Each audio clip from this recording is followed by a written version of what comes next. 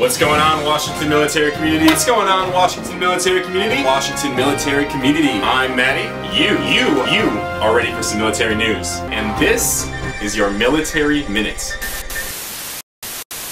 Air Force officials have announced major changes to the Enlisted Professional Military Education Program Initiative. EPME 21's major change: time in service no longer dictates an airman's EPME enrollment. We have the full briefing from Chief Master Sergeant Khalif Wright in the description below. Army Major General Robin Fontes has assumed the highest position of any female since the war in Afghanistan began. Fontes has taken command of the Combined Security Transition Command in Afghanistan. She speaks 3 regional languages. She's been in the area for 12 years, and she has a lot of people co-signing how great she is for the position. Voltage Gaming took home gold in the branch battles at the Warrior Zone at JBLM this past Saturday. Voltage Gaming moves on to the next round this coming Saturday. The esport that they were playing, Counter-Strike Global Offensive, it's a great esport. You can find Voltage Gaming's channel in our blog. We link to them everywhere. You can keep track of what they do this Saturday, as well as the other tournaments that they are in throughout the year. And the JBLM police chief has released a PSA warning motorists about high-speed trains that are coming to the area in the fall. The main message is how fast these passenger trains are going, 75 to 79 miles per hour. In the PSA, we have full details as far as the location of these trains and more specifics on their dates.